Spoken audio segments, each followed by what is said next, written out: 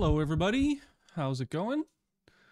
Welcome back to Computer Science 4300. Today we are talking about course project information, so very exciting stuff. The course project, what this course is quite literally all about. So if you are out there and you are registered in the course, you can follow along. I've put the PDF up here. And I've seen that a couple of people have followed the instructions already without having seen the lecture. So hopefully you did the instructions correctly, because I haven't actually given them yet. But we can just pop open that PDF, and I've got it right here. So that's what I'm going to do, is I'm going to be reading that during this lecture. First, I'm going to get this link open. And yeah, I think that's all the preamble I need to know. Hello to the people typing out in the chat. And if you have any questions at any point during this lecture, please feel free to ask a question in the chat, and I will be more than happy to answer as always. But I'm sure there are going to be questions about the project itself. So let's get started, and we will read the course project information. And if I find any typos or anything while I'm doing this, I can fix it in real time and re-upload the information. So, Computer Science 4303, final project specification for fall 2022. The final course project is to complete a full game, for some definition of full game, using the specification in this document. The game must have the bare minimum functionality mentioned here, and any extra functionality will be greatly appreciated. And so there will be up to 10% of bonus that you can get on the final project, up to a cap of 100% based on extra things that you've done. Projects will be done in groups of up to 4 people. Groups of exactly 4 people are greatly preferred, but up to 4 people. And it must be significantly different from the assignments, okay? So you cannot just hand in assignment 3. You can't just hand in assignment 4. It has to be a significantly different idea from those things. And I put out a poll recently, a survey with the class, and I asked for your opinion. And one of the questions was, now that you've done a few assignments, what are you thinking is your ideal group size for a final project? And I like up to 4 people because the project is a significant amount of work. It really is. And your lives going forward are going to be working with people, okay? And working in groups of way larger than 4 people. So I still really like the up to 4 people, because people who are super keeners and who can work really fast, they can still have their group of 2. That's fine. But there is no reduced scope for the project if you do not work with 4 people. Okay? So for example, if you and your buddy have another group of 2 who you know in the class, by all means form up and do the project together.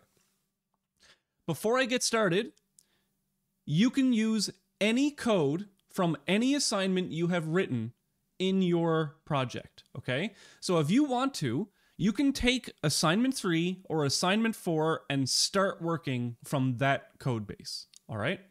And anything you do for assignment 3 or assignment 4 can and actually should be used in the final project. So once I get into the specification for the final project, you'll see that a bunch of the stuff that you have to do for the project is already done in your assignments, okay? You just have to have those features in the project as well. So that being said, let's go over this document. And the document is almost 3 pages long, and it's going to take me a while to read it and explain everything. But the reason it's very long is because every character of information that I do not give you will be 80 emails that I have to answer, or 80 Discord PMs that I have to answer, okay? So the reason I often ask people to post questions in the channel on Discord rather than PM me is because it's a lot easier for everyone to see the response than it is for me to answer or respond to 20 or 30 DMs. So after I give out this document, I will have a new channel in the Discord server, which is called Project Help, and any questions about the project, post there. unless it has like very specific or identifying information about a specific person. Like for example, if you say, hey, we're supposed to work with this group of people, but this person, we haven't seen them in 3 weeks. Obviously, you DM me about that, but any questions about the project itself or the scope or technologies you would ask in the project help. All right. That being said, let's take a look at the overview of the project. So the project is to make a game, and I have all of the stuff that you have to have in your game. I'll explain that later, but the project comes in multiple stages. And the multiple stages of the project are for your benefit, okay? They are for your benefit. So the final project is going to be due on the second last day of exams. That gives me like 3 days to mark what might be 30 projects, okay? I cannot possibly make the final deliverable any later than this for any reason. So it's due on the second last day of exams, which is a long time away, okay? So the very first part of the project is the project proposal.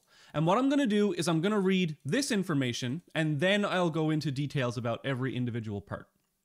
So the project proposal is due November 15th, okay? And that gives you plenty of time to form your group and to think about your project. Now, I would actually get this done before this, if I were you, and you can DM me on Discord and say, hey, our proposal is up right now because we want to start working on stuff. Can you please review it?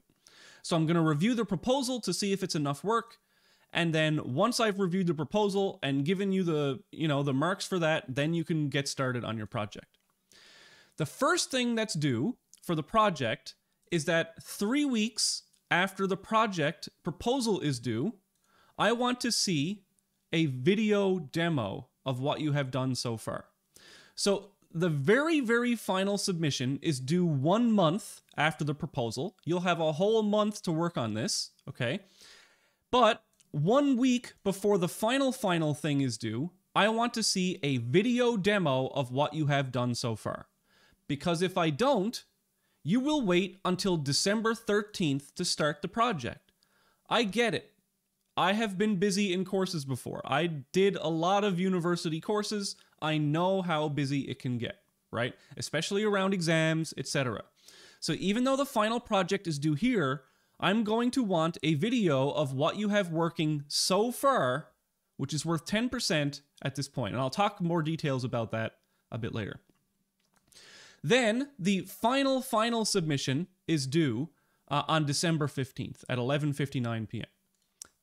With that, I want the final project code, so the actual code so I can compile and run it to make sure, okay, this actually works. And within the final code, I am going to be giving the majority of the marks for the gameplay features of the project itself. You need a final presentation video, which is going to be, your group is going to record it, your group is going to upload it to YouTube and send me the link. And you're going to have a YouTube trailer for your game as well, which is like a 2 to 3 minute video with funny music or something like that, that shows off all the functionality of your game. And we'll get into that in a little bit as well. A really important thing is, and I used this for the first time last winter for my other course, 4303, and it worked out extremely well. And so that is a GitHub template. So we're going to have a GitHub template for this project. So for this project, you will use the following GitHub template repo. Directions on how to use this template repo we'll discuss in the project lecture, which is right now. So I've already clicked on that link. Let's go have a look at what that link entails. So let me zoom in here. Here is the project template repo. So you have my GitHub, and in that GitHub, you have this repo, which is COMP4300 2022 project. And this is what's called a template repo. And before last year, I didn't even know if this existed. And it might be a new feature, I'm not sure. Essentially how it works is it makes setting up your project repo as easy as possible, okay? So here's how you do it.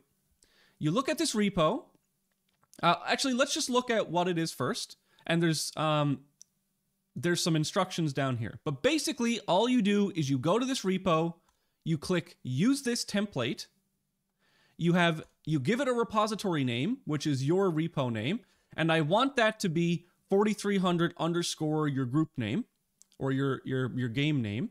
And then you click private, and then you click create. And then what happens is all of this gets copied into your new repo. You have to make sure that it's private though, okay? It has to be private. We will be grading that when you submit the proposal. If it's not private, we'll tell you to make it private. You see here, it includes the due dates for you.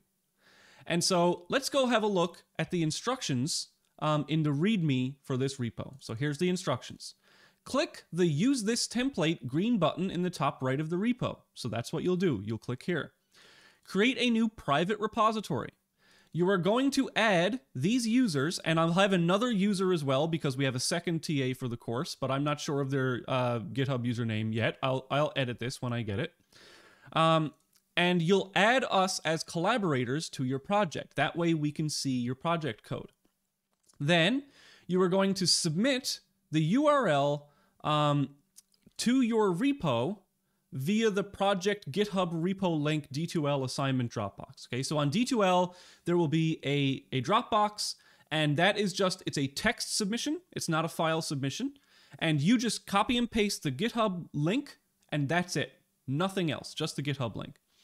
And then you click the pencil icon in the top right of this section, like this one right here, and you edit this README straight from the GitHub website, okay? Edit this file to include your group info and remove these instructions. So here is what you do. I cannot believe how many people didn't remove the instructions last time. So you're going to click here. That is going to open up the little wiki editor for that. You are going to delete this. You are going to edit this to say COMP4300 project group name. You're going to edit that, okay? I want to know, that's maybe like the name of your game. You are going to put in any and all of your group members here. So your names, your student IDs, your emails. And then anytime a project video is due, so the demo is due on one date, the trailer is due on another date, all you have to do to submit that is put the URL in right here. Okay, so you just copy and paste the URL, and then we can go to your repo and we can see that. And then all your instructions for setting up and running your project, you're just going to delete this and you're going to put all of your instructions right here. So for example, if you used, I don't know, whatever assets, or if they're in a different folder or something, you'll explain it all right there. Now, I'm not going to edit this one because this is the instructions that you're going to have to use, but that's what the repo is. Now let's have a look inside these three folders. Okay, so inside the proposal folder, my edits will be lost, that's okay. There's just one file, it's called readme.txt, and it says this folder should contain a single PDF of your project proposal. Pretty easy. You make a PDF of your project proposal, you put it in this folder, you delete this file, so you delete the readme file, and you push to your GitHub. Done. For the demo, this folder is used to submit your code as it was at the time of your demo, okay? So back here, right here is where you put the URL for your project demo, right?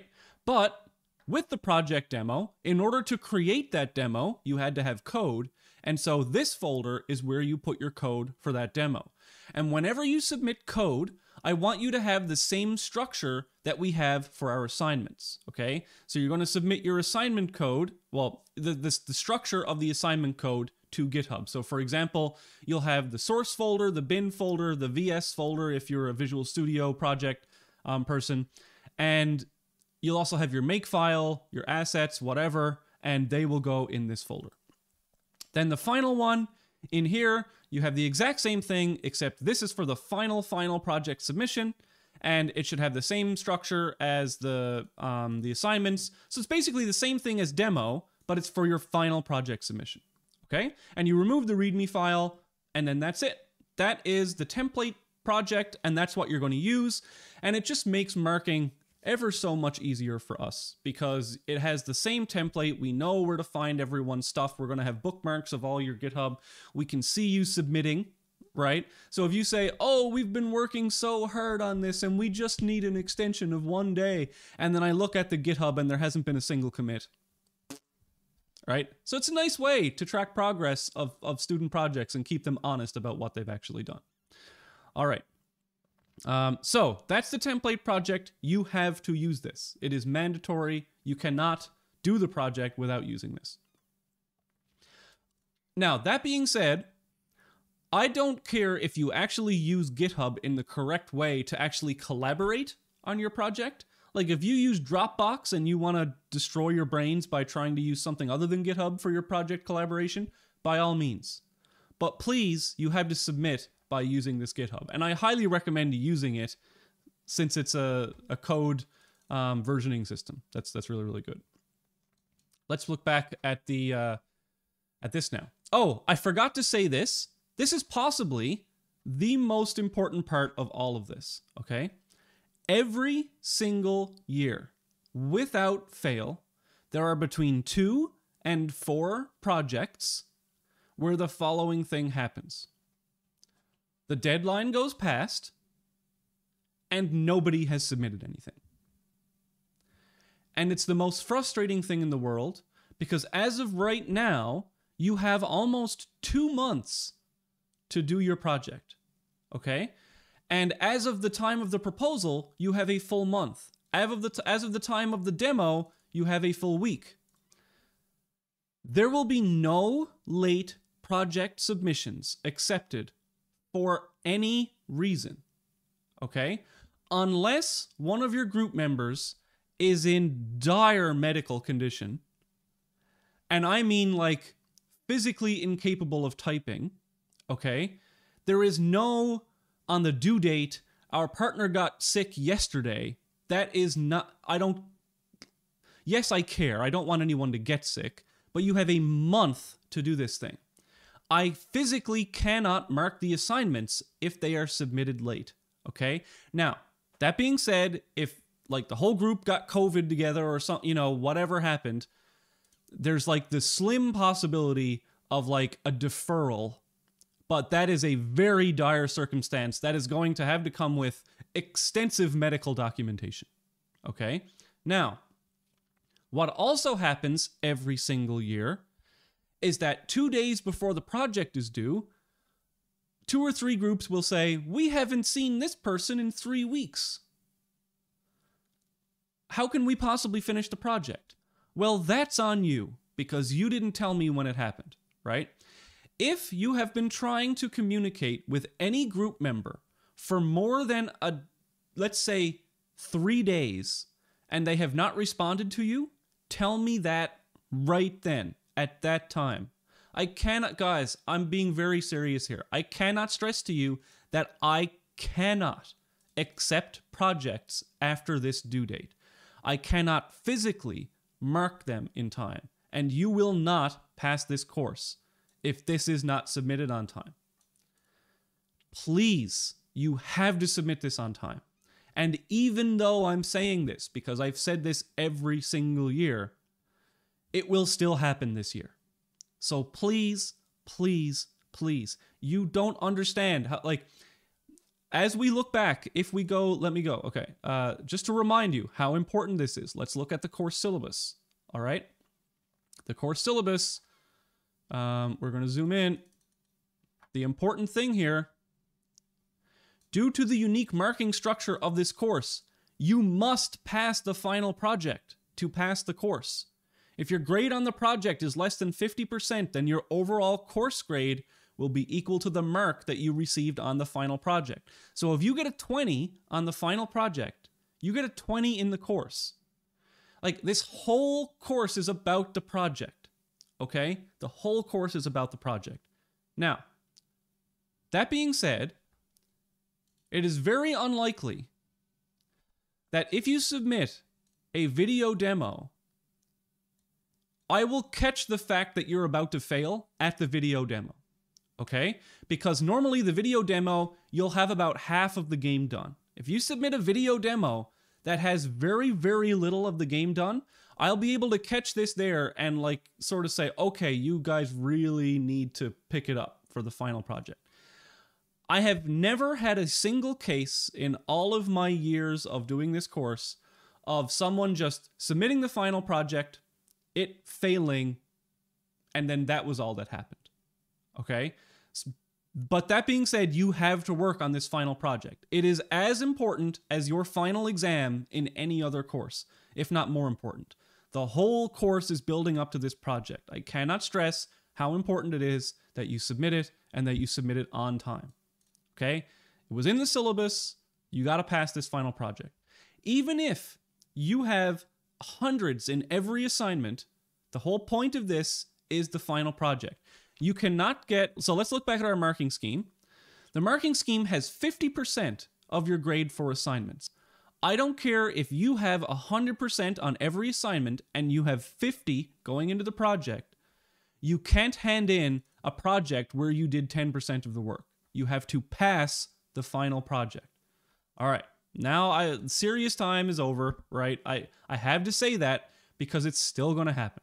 I'm still going to get someone on the due date, and you are watching this right now, and you are laughing. Ha ha, that won't be me, Dave. Stop it. Just go to the next section, please. But it will be you, because it's one of you. It will happen. I hope it doesn't, but every year it happens. So, all right, enough of that. You know that I'm being serious about that. So, all of these things that I said now, let's go into the details of those, now that we know sort of the overview of the project. And you can see sort of the scope of the project. So the project proposal. Your group must submit a project proposal detailing what you plan to do with your group. The proposal will be reviewed to determine whether it is enough work or too much work for the scope of the course. So we'll look at it and you say, we're going to do assignment 3 with different textures. No, you're not. That's not a project, okay? Or you could say, we're going to make an MMO. No, you're not. No, you're not, okay? You're not going to do that. We're going to make sure that it's right in the sweet spot. And I have outlined in detail exactly the features that you need to make it enough work for the course, but we'll talk about that in a bit. The project proposal should be a single PDF uploaded to the proposal folder on GitHub, describing the following information and be approximately 2 to 3 pages. Okay, this is a game design document. It is of significant length. It's not, we're going to make a Mega Man clone. Well, no, you got to describe things. So the game name, the genre, the overall feel, and the main gameplay style. Examples of gameplay scenarios involving each of the game mechanics listed below, and a list of extra features that might not have been completed in the assignments. Okay, so what are you going to do that makes your game special? Alrighty. The project proposal is next. The project demo is next. 3 weeks after the project proposal, and 1 week before the final due date of the project, you are required to submit a video, approximately 3 minutes in length, which shows off the features which you have gotten to work so far. You do not have to have all of the functionality of the game working, but you must have a functioning game with its main gameplay at that point. So meaning like, kind of the main feel of the game should really be there 3 weeks into the project. This milestone is in place to ensure that you keep on track for the final submission. Please show off all of the working functionality of the game with a short voiceover commentary on what is working and what is not working at that point. Okay? So the project demo, no, that is not supposed to be you have everything working, but it is supposed to be you should probably have about half of it done. Maybe 2/3 of it, okay? You are 3/4 of the way through the time of the project. I think having half of it done is pretty fair. So that is your first deadline, but you don't have to have all of it done. This is my 10% marks to make sure that you're all on track to actually complete the course properly. And then I can look at that and I can give you feedback and say, you guys got to pick it up, right? Because that's not a lot of work done so far in the first 3 weeks. The next section is the final required game features. So let's go through all of this because it's very detailed and details are good because you can refer back to this document instead of asking me questions. That being said, I don't mind if you ask me questions, but if it's in the document, just read the document. Because any question I get 80 of them. I don't just get one. So it's a lot. All right, the game overview. The game must be implemented using the ECS architecture in C++ using only the SFML library. If you have an insanely good reason for using a particular library, you can use it. But no, you can't go download Box2D physics engine because we are implementing the physics in this course. One thing that I have seen students do that I will allow is a JSON library, a JSON reading library, okay? Because, or whatever data format reading library that you may need if you want to store your levels in JSON or something like that. That's okay. I don't expect you to read in JSON, but you probably also don't need JSON. So unless you have a really good reason for a specific library, and any library you use can only be something like a base functionality reading a JSON file. You cannot use any library that does any graphics, any physics, any gameplay mechanics, any input parsing. We're writing this engine from scratch, okay? You may use any course code already written as the basis for your game as long as it comes from one of your group members. Okay, it cannot come from anyone else. Game types. You can make a 2D platformer. Now, if you make a 2D platformer, it has to be significantly different from assignment 3. You can't just take... I have had people literally submit assignment 3. One group submit basically assignment 3 with maybe an hour of work on top of it for the project. That didn't go very well for them, okay? It has to be very different from assignment 3 if it's a 2D platformer. It has to have way different mechanics, way different level design, way different physics, okay? It has to be very different from assignment 3. You could have a top-down shooter, an RPG, an action-adventure game.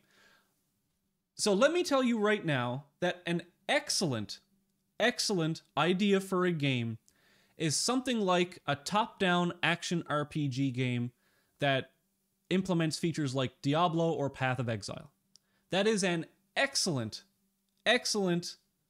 picture assignment 2, okay, where you're shooting things that spawn on the map, except you have like damage types and different enemies and like generating dungeons that you walk through and stuff. Like that is an excellent idea for a game. You don't have to do that, but it's an excellent idea that's different enough from the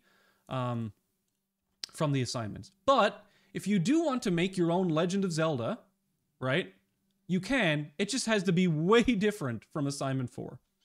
All right.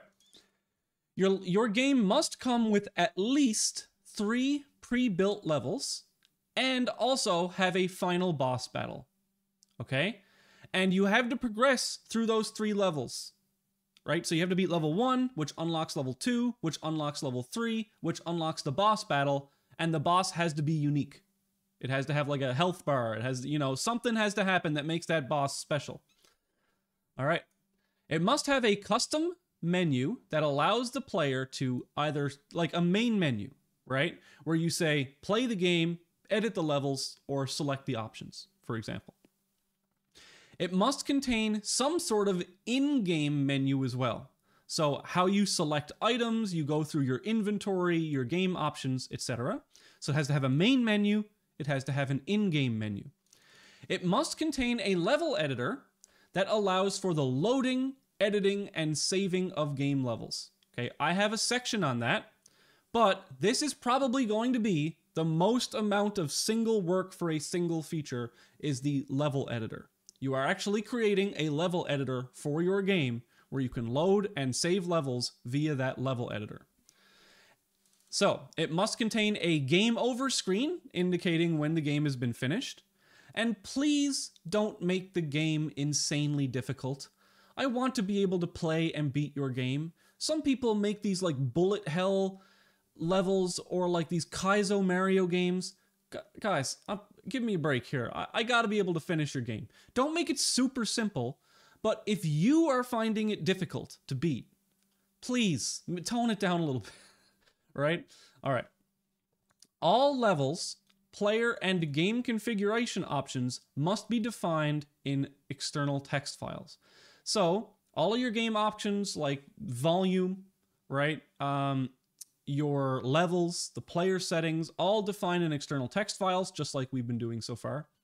And all the assets should be gathered by or created by the group project members. So I'll talk a little bit more about that, but you are going to have different assets than the ones we have in our project, in our assignments. The different game scenes. So you've seen so far that we've had 2 scenes in our game. Here are the scenes that you have to have for your project. So a main menu scene that implements the main menu functionality, and we'll talk about that in a bit. It must contain some sort of overworld map that allows for level selection or game progression. So if you've ever seen like Super Mario World, Mario 3, Mario Odyssey, something like that, there is some sort of scene in which you're walking around on an overworld map and you select a level to be played. That is what you have to do for this game. It must contain a main gameplay scene that implements the game physics of the main gameplay mode. So that's what you've been doing in your project. So you're definitely going to have that. Must contain some sort of inventory or in-game, that word is not supposed to be there, in-game scene that is used for a relevant function. So that sort of inventory, like if you have items that you want to select through, etc. And it must contain a level editor scene that implements the level editor functionality. So you have to have, there are a bunch of scenes in this thing. And it must contain a game over scene with some sort of either animations or credits that appear there that say, hey, this game was created by whoever, congratulations, you beat the game, or you suck, you died, that sort of thing. Here is the main section. This is the required gameplay and mechanics section. Your game must contain all of the following mechanics. Describe how they will be used in the proposal. So, there's a lot of mechanics here, but anything that I've put in green has already been done in your assignments. So yes, this is like a whole page of mechanics. I know it's a lot of stuff, but you've done probably half of this already in your assignments, okay? So anything in green, you already have done. Anything in black is something that you may not have done yet, okay? So just keep in mind, for your assignments, if you implement some of these things, moving tiles, status effects, lighting effects, whatever, if you put these into your assignments early, it's doubly good for you. Why? Because A, you've already done some of the work of your project, and B, you can get bonus marks on your assignments for doing things that are for the project. So just think about that. If you have a lot of time right now in your assignments, but you may not have a lot of time toward finals to work on your project, you can implement these things as bonuses right now in your assignments for bonus marks, and then have the doubly good effect of already being finished those parts of the project. Okay, so just keep that in mind as you do your assignments as well. Anything you hand in for your assignments, you can also hand in as part of your project. So the things we have to have, collisions, right? You have collisions already. Your game must include rectangular bounding box collisions between some entities. That doesn't mean that you can only have rectangular collisions, but it must at least contain rectangular collisions. Your game must include multiple weapons that are usable by the player and swappable during gameplay. For example, Mega Man or Link swapping weapons during gameplay. So, you must have at least 3 different weapons in your game. And I mean different weapons. Not one gun that, like, you can't have a 9mm, a 44 Magnum, and a revolver. Okay, you can't have 3 single bullet guns. That is one weapon. You must have, like, okay, maybe you have a 9mm gun, you have a flamethrower, and you have an axe. Okay, so your multiple weapons must have different mechanics. Very plainly put, your multiple weapons must have different mechanics. And you have to be able to swap between them during gameplay. NPCs. There must be non-player characters in the game that act as either enemies or allies for certain gameplay elements. Some of these NPCs must contain basic AI, such as pathfinding, shooting, patrolling, or battling with the player. We're going to be doing that in Assignment 4, so that's not going to be too bad. Now, your final boss battle must have a significantly more advanced system than your typical NPCs in the game. Moving tiles. Your game must include some part of the level which moves, such as a platform or an elevator. I want you to do that. Hit points and damage. Players and enemies in the game should have hit points and take damage and then eventually die. We're going to do that in Assignment 4, so you'll know how to do that. Your game must contain at least 3 separate status effects which the player can obtain in some way. So for example, you would maybe activate an ability to have a status effect. Maybe it's a collision or an item. Something activates a status effect, which alters the gameplay for a short amount of time. For example, maybe you have a speed potion that allows the player to run faster. Temporary invulnerability, like a Super Mario star, or a quad damage like from Quake. Okay? So you can have those exact 3 things if you want. It just has to be in your game and activatable or triggerable somehow. And we will actually be doing a little bit of a status effect for Assignment 4, so maybe this should be green as well. Objects and inventory. The player should have an inventory items which can be picked up during play and used somehow. So for example, you might have a health pack or a sprint potion, and when you pick it up, your in-game menu must show the available items to the player somehow. So maybe you'll have down in the bottom right, you'll show your 3 potion slots, and as you pick up a potion, maybe it shows it in that slot, and then you can hit the 3 button to use your 3rd potion or something like that, okay? Raycasting. Visibility and raycasting calculations should be used in some form in the game. For example, the enemy might not react until they see the player, or maybe you have a turret or something like that. That is going to be done in Assignment 4, so we'll have that done already, or at least the mechanics of that. Lighting effects. Your game must contain some sort of lighting effect, similar to the one demonstrated in class via the Sight and Light demo. For example, carrying a torch or flashlight around a level, or placing sources within a level. I had one group, one year, who thought that this said a lightning effect, like thunder and lightning. It's kind of funny, because they thought it said lightning effect, they implemented lightning in the game, and the lightning just happened to also have a lighting effect associated with it. So that was really funny, but they got away with it because they also accidentally did the thing that I wanted them to do. So you can have lightning if you want, right? It's super dark, there's a lightning crash, and then, you know, certain parts of the level are illuminated or whatever. Gravity or acceleration. There must be some sort of gravity or attractor in the game that applies acceleration to the player. So for example, if you're making a 2D platformer, then gravity is obvious, right? It's pulling you downward. However, if you're doing something like Diablo, like a top-down shooter, how are you going to have gravity in that type of game, right? So this means that there could be some sort of attractor as well. So maybe, for example, you have a weapon that fires a gravity well that sucks enemies into it and does AoE damage or something like that, okay? So you have to have this in your game in some way, shape, or form. Camera and worldview. Your game must use at least 2 different camera views in some sort of interesting way. And I'll leave that up to you. And that doesn't mean that you have one view that's just zoomed out and one view that's zoomed in.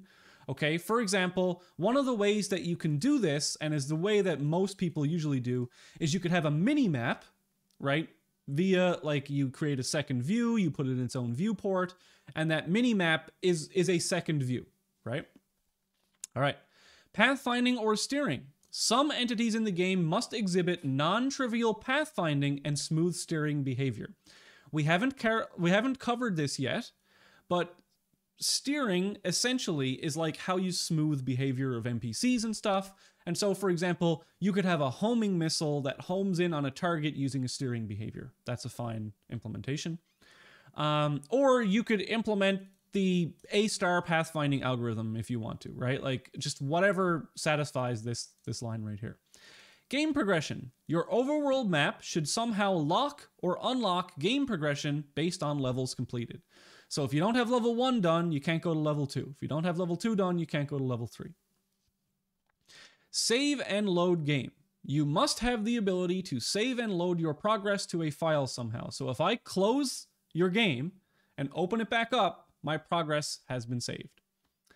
Shaders. Some entities in the game must have shaders that alter their appearance in some meaningful way. And we'll have a whole lecture on shaders. But essentially, what we are going to be using shaders for, shaders can be used to do a lot of things, is going to be like a filter that you put over an enemy. So for example, if you want, like if an enemy has some sort of status effect and it glows green, you're going to do that using shaders. And you're going to have at least 3 shaders in your game that do something. Parallax. You must incorporate parallax via multiple background layers in some way, shape, or form in your game. Okay?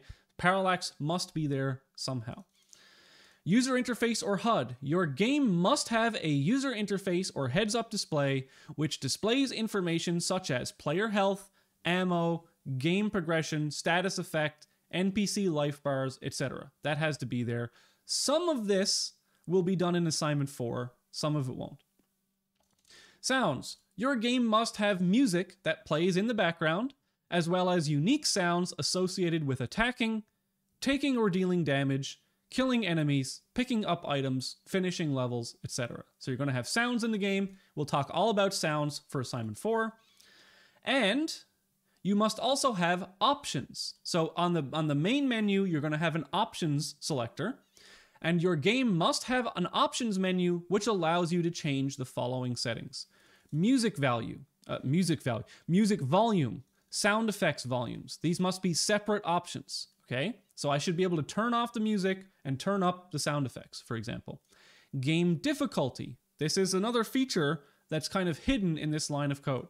So you must have 3 difficulties for your game: normal, easy, hard. And for example, one thing you can do is that for normal, that's the base version of the game. Easy, your monsters take significantly less damage to kill. Or for hard, they take double the damage to kill. Oh, sorry. I explained that wrong. So you have a normal mode, you have an easy mode. In easy mode, you deal twice the damage and you take half the damage. And in hard mode, you deal half the damage and take twice the damage. So you can modify these a bit if you want, if you have better ideas for hard or easy mode. Maybe in hard mode, more enemies spawn or something like that. But you must have a difficulty setting which actually alters your gameplay. You can use a global difficulty namespace to store variables related to these settings, or you can store things however you want to implement that difficulty thing. And you have to have in your menu somehow a way of rebinding the main gameplay scene keys. So for example, maybe by default, sorry, I got cat hair in my eye. Maybe by default, you use W, A, S, and D to move around in your game, or you use the arrow keys. In your menu, you have to be able to rebind those keys to something else. So there's somewhere that says, hey, moving left is the A key. And then if you hit like enter and hit G or something like that, now G is the move left key, for example. Extras. 10% of the mark is reserved for the extra or new mechanics not specifically listed here. So if you do something extra, like really cool special effects, complicated weapons, or really polished UI, cool animated menu or something like that, all of that can go towards 10% of your bonus mark. All right. Probably, like I said, the biggest single feature that you have to worry about is the level editor. And I highly recommend just saying, hey, you in the group, you're the level editor person. And that person should be a good programmer, because this is a lot of features. So your game must contain a level editor similar to the one found in the Mega Man Maker or Super Mario Maker game. If you are not familiar with these games, go look on YouTube, but I will have a lecture devoted to game tools in which I will talk more about level editors, okay? So I'll talk more about that later in the course. All of your main gameplay levels must be able to be made from within the editor. So all of your actual levels in the game have to be made from your level editor. You cannot hand code any levels. Your overworld map, however, can be hand coded if you want, okay? This level editor should operate on a grid similar to the ones found in assignment 3 and 4. So essentially, you're going to have some sort of user interface where you can select a tile, you can place a tile on the grid, and then you have a button that can save the level or load a level. Oh, sorry, I gotta mute my phone here. Alrighty. You should be able to select and place any texture or animation that is defined in the assets file. The level editor should have a menu which allows you to select any existing level to edit. I have an example. I have some example code from other things on my GitHub. You can go have a look at that. Any parameters, this might be the hardest part of the level editor. Any parameters specific to the entities must be editable via the level editor. So for example, whether NPCs block vision, movement, or neither. That's something we're going to be doing for assignment 4. Whether the hit points or the damage that an NPC deals, you have to be able to edit that. And the patrol points of an NPC. So for example, in your level editor, you're going to drag over an NPC. You're going to be able to select one of the AI behaviors that you have. So like patrolling, for example. And then you're going to click on your map where the patrol points are. And so all of those parameters have to be editable via the level editor. How you accomplish that is completely up to you. I'll talk a little bit about user interfaces later, but that is completely up to you. One way to build a level, what is this supposed to say? One way to do this is to build a menu that pops up in your game somehow, or you could select a parameter via a key press and then edit it up or down via the mouse wheel. I don't care how you do it, as long as you explain how to do it in the report. The video presentation. Game assets. Your game cannot reuse any of the assets that I have given to you in the course. Excuse me. Besides maybe Mega Man or Link. If you're making a Mega Man clone that implements all of Mega Man 2 or something like that, you can do that. You can use the Mega Man sprite. You do not need to create original game assets from scratch, but you do need to obtain them from somewhere. Let me tell you the most important advice you can have on this project. Do not fall into the trap of game assets. This is such a minute part of the marks for the assignment, okay?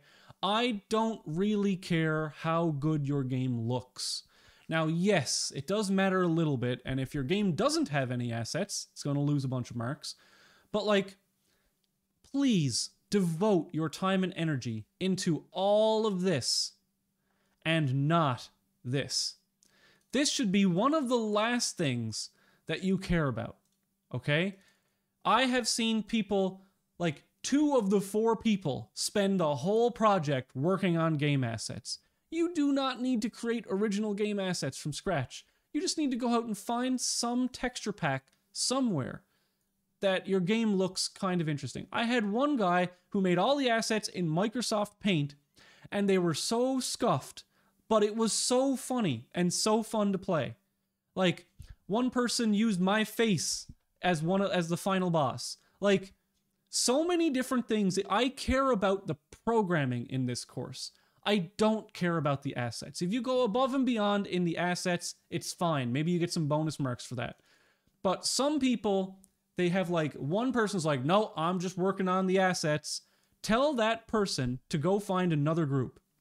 Because the game assets should take you all of about 2 hours, okay, to go find and jam into your game. So please, don't don't worry too much about game assets. It's so trivial in comparison to the game mechanics and the programming part. So that's it. That's what your game is. That's it, right? Looks really easy. So like I said, if you're interested in any of this stuff, you can put it into your assignments in advance to get bonus marks, and then you'll also be finished it for your project. So I know doing extra work is like everyone's allergic to that, but you got to do it eventually.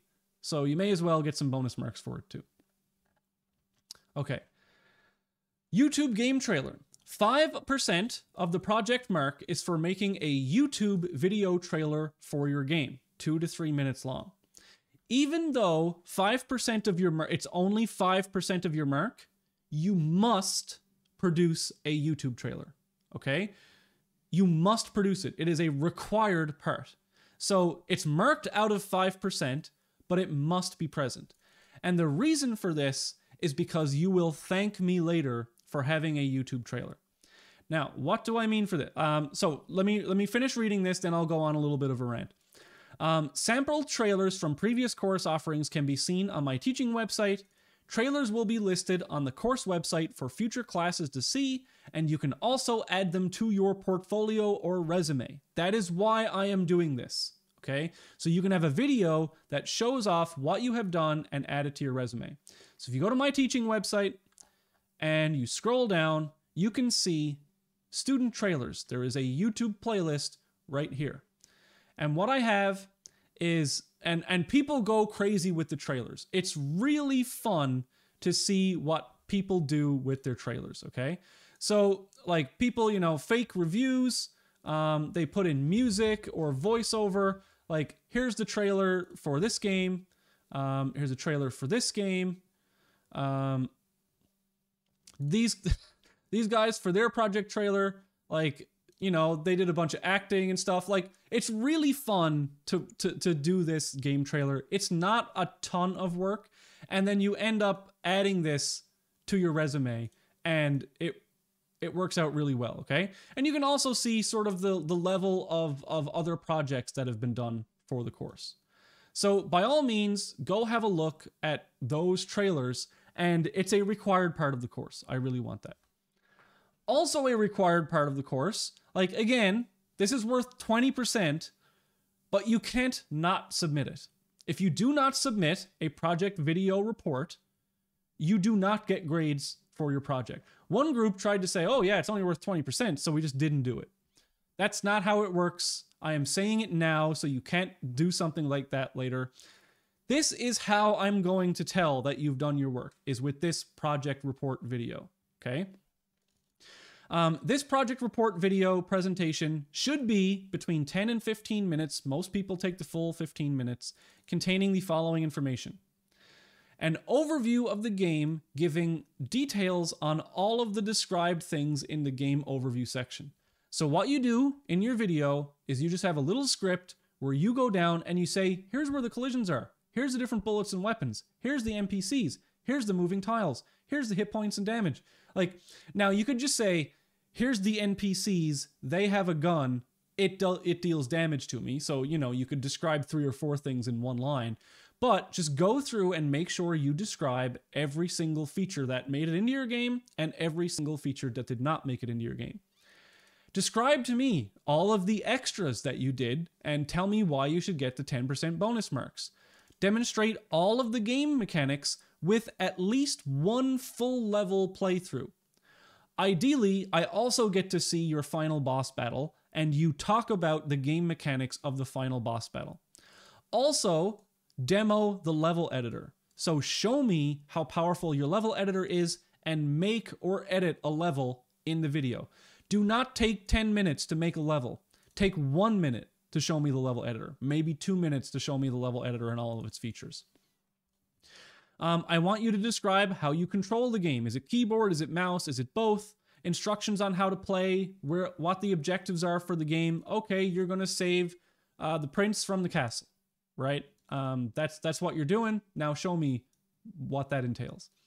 Notes on anything that you tried to implement that did not end up working. If you don't include something, you get a 0 for it, unless you explain to me how you tried it, and then maybe you get bonus marks for it. And this video must contain audio commentary and explanation. So you have to be speaking. It's a presentation. And ideally, everybody in the group speaks during the project, during the presentation. Okay, so you split up the time equally. And what I recommend is that everyone talks about the thing that they worked on. Okay, and then that gets uploaded to YouTube. If you're absolutely stuck for a game idea, go play some NES or Super NES games and get an idea for that. For example, if you want to recreate the entire game mechanics of Super Mario 3 or Mega Man 2, that could work, right? That's a lot of work. Just be sure to implement all of the required project features, which may not be present in those games. So you can't just implement Mega Man, because Mega Man may not have some sort of smooth steering, right? You've got to have steering behaviors as well. And that is the description of the project. So, is there anything else I want to talk about? Oh yeah. So let me describe one thing that will come up. So you're going to have group member 1, 2, 3, 4. You're going to have some number of group members, up to 4 of those, right? What I do not recommend is the following. This person works on the game engine. This person works on the menus. This person works on the gameplay. This person works on the assets. This is what looks like an ideal breakdown of what should be happening in the game, okay? Or what features you need. But what happens in a depressing amount of cases is this person disappears or drops the course. Now what are you going to do? It happens. It can happen. Probably won't happen, but it can happen. What I recommend is that you create a list of all the things in the game that are going to be done. Level editor, menus, gameplay, assets. You have shaders. You have gravity. You have level design, something like that, right? You have overworld map. You have end credits. And what you do is you assign 2 people for each of these things. So person 1 and 2 are working on the game editor. 2 and 3 are working on the menus. 2 and 4 are working on the gameplay.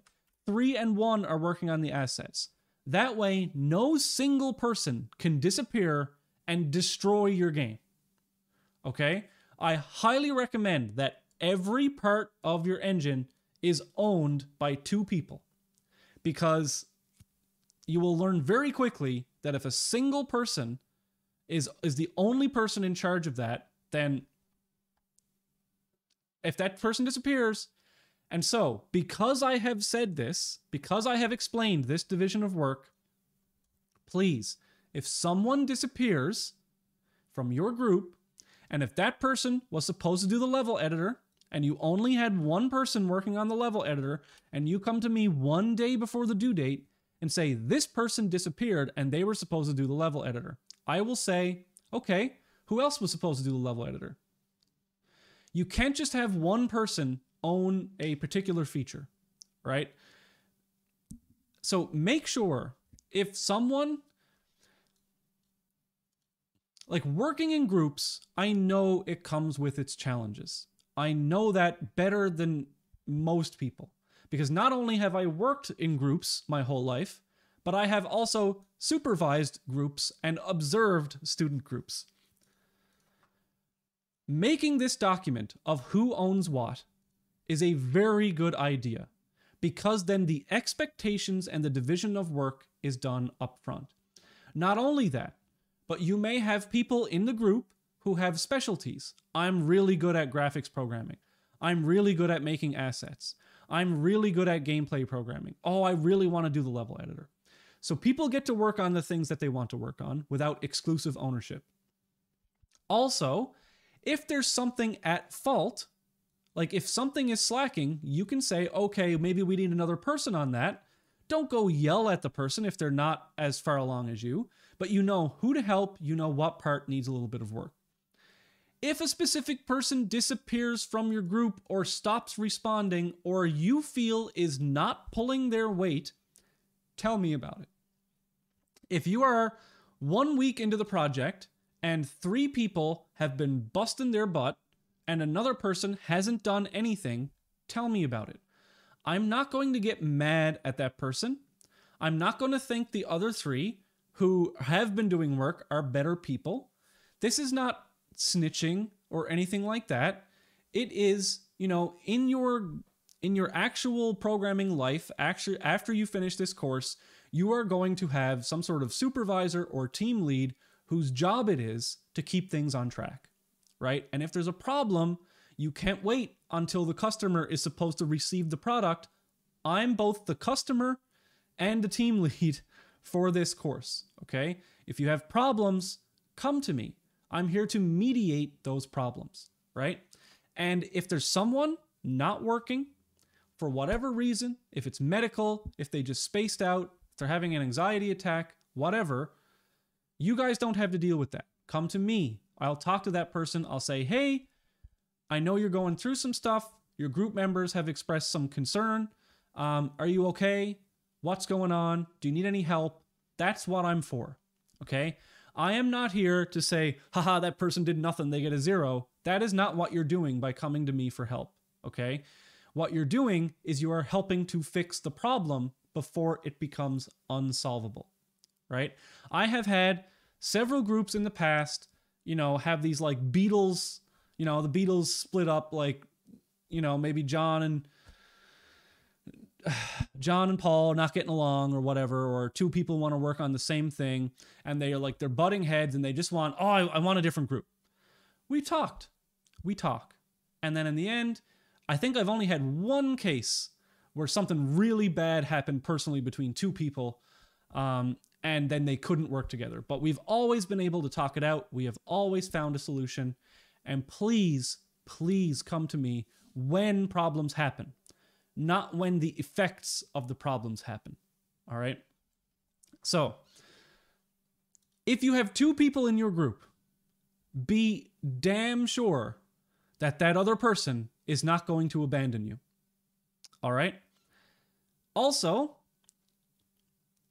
please submit proposals early, and also use Discord and use the looking for group sheet to find groups for the project.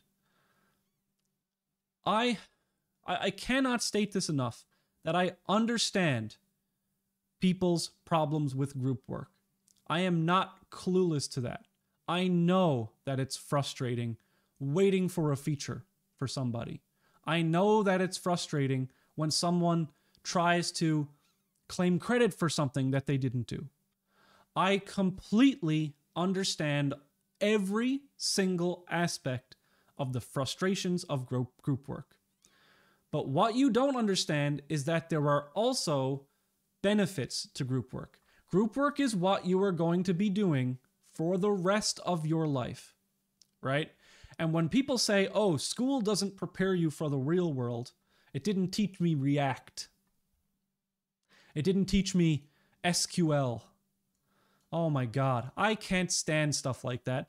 The hardest part about any actual job is dealing with people, right? And this is what I'm trying to help you prepare for as well, right?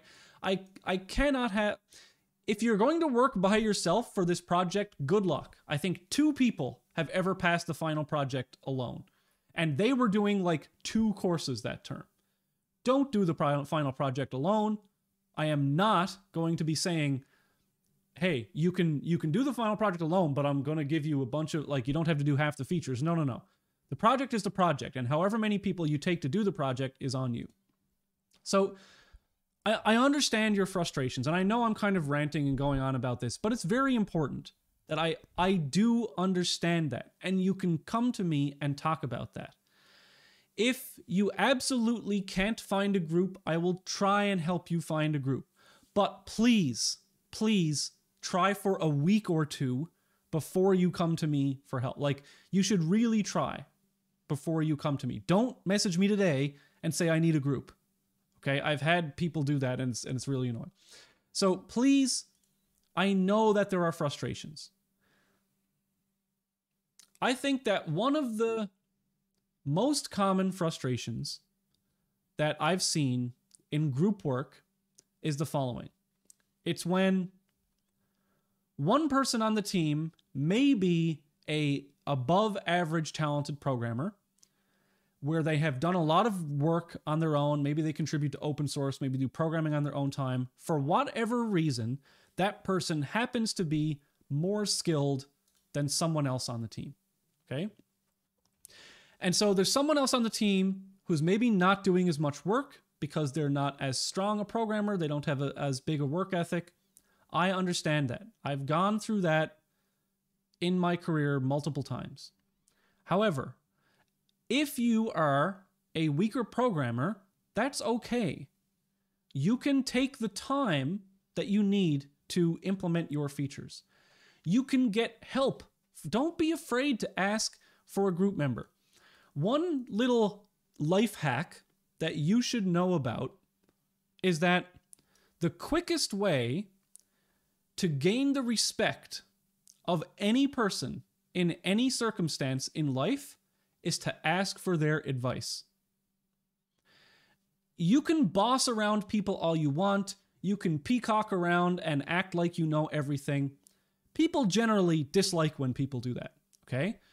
But if you are in a new situation and you genuinely ask for someone else's advice with something, or someone else's take on something, or their opinion on something, or ask for a little bit of help, that person now identifies you as someone who can admit when they need a little bit of advice, and also they're a bit flattered that you went to them for that advice.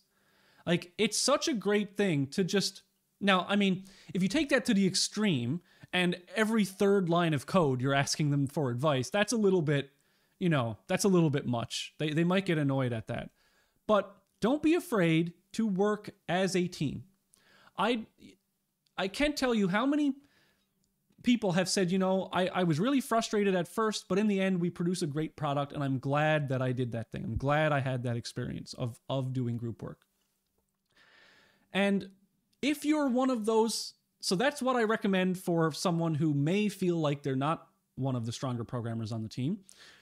But if you are, and even if you're some absolute genius programmer, okay, and you think that everyone else is beneath you, like, God, I've had snobs like that before.